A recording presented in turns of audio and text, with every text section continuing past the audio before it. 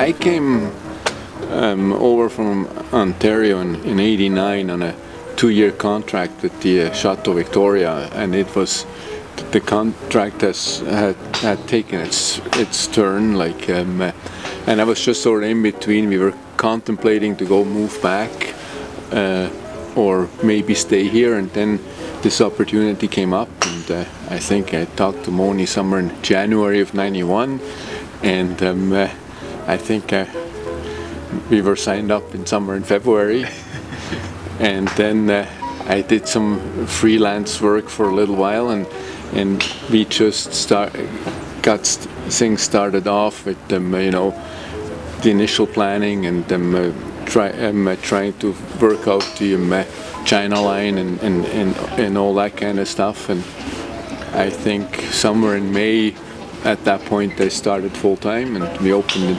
6th of July.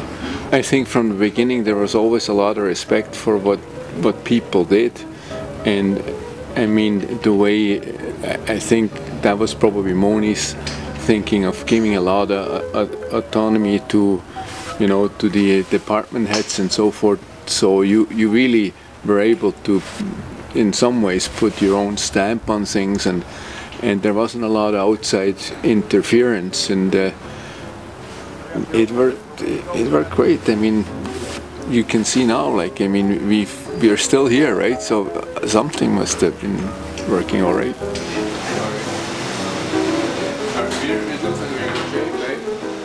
We call this the garden patio. The golfer patio is the one on the other side. Well, we used to have this pretty much only in the earlier years. We used to have that open just for tournaments, and we used to have men's night over here, which is of course now on the other side.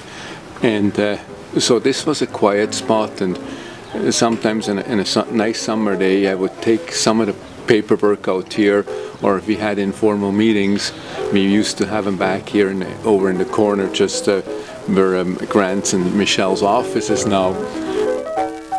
I think we've sort of been always evolving, and the one thing I always liked about Cordova Bay and the philosophy and so forth, we don't rush into things. We make good decisions, and we think them over, and we proceed slowly.